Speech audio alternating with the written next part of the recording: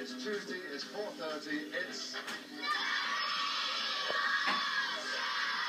We've got a brand new presenter on the programme. Someone that's a lot prettier and a lot more intelligent than us three, probably. Her name's Susie, she's a chimpanzee. Now, Susie is 3 years old, which makes her about the same relative age as you lot. And she's a lot smaller. She weighs about 15 kilos, and she's about 2.5 feet tall. But she is incredibly strong. Would you like to have a go at feeding her? You can come sit next to me, and then you'll be able to get a bit closer to her. Here, Wallet. See if she can get it to come down here. Come on, Susie, come and see us. Here we are. There you go. Hello, Susie. Oh.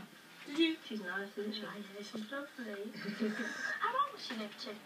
Well, chimps live quite a long time, between sort of 25 and 30 years. Quite a So lot, she's isn't it? just at the beginning of her life, yes. Chimps in the wild are getting quite rare nowadays.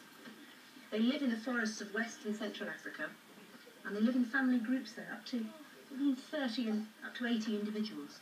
Not only is Susie the same relative age as you lot, she's actually closely related, a kind of close cousin, because she's an ape, and all of us are apes too. And she's come along here this afternoon to answer a question from Majid Salim, because he wants to know what's the difference between a monkey and an ape. Well, Martin, both monkeys and apes do in fact belong to the same group. But the most obvious difference is that monkeys, like this capuchin monkey here, have a tail, whereas apes don't. It uses its tail an awful lot for balance and grip. In fact, it's very important. And you can see it's curled here, but what it does, it actually curls round smaller branches than this, and it's very, very strong. And it swings around in the trees without falling off, don't it?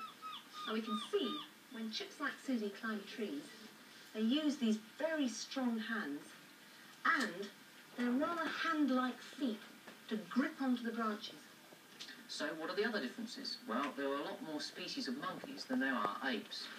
In fact, there are over 80 species, which come in all shapes and sizes. Large howlers from South America, baboons from Africa, macaques from the high Japanese Alps, yucaris from the Amazon, proboscis monkeys from Borneo, and so on and so on. But in fact, there are just 5 species of apes: gibbons, orangutans, gorillas, chimps, and us. Vision is very important to chimps and all apes, not just for judging distances to see where they're going, but for communication. It's thought that chimps have as many as 16 different facial expressions that can say things like, go away, come here, watch out, there's danger, or even, I'm happy. The chimps are very sociable, and young chimps spend a long time with their mothers, because there's an awful lot to learn about how to be a chimp.